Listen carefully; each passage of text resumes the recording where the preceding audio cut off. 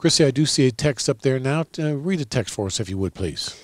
Yes, the text listener is asking if you can split a duplex into two separate properties. Okay. Well, let's start from the beginning, and that is typically a duplex is on one lot. It's got one tax ID number.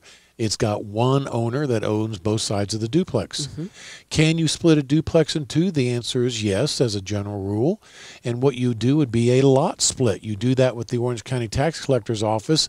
So or whatever tax. Yeah, right. Yes. Whatever tax office county your property is in, and they would literally do the split and turn it into two separate tax ID parcels.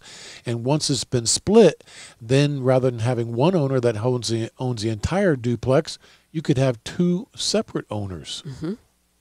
That's great. Yeah. Good question. Yeah, good question. So we appreciate that. And, people doing a lot. Sometimes people, other than duplexes, people sometimes call us and say, Tom, we want to do a lot split. We just got a bigger residential lot that we want to, turn it into two residential lots. And, that process is pretty simple. I haven't personally done it, but it is the kind of thing that is meant for you to do by yourself with your local tax appraiser's office. And they just have to recognize it as two separate tax ID numbers, and of course the lot has to be big enough to be two separate buildable lots. And these days I think they're building houses in Orlando and around Florida with lots as narrow as 50 feet. They're trying to do an urban infill. They're trying to build houses on smaller lots these days. Exactly. Yeah.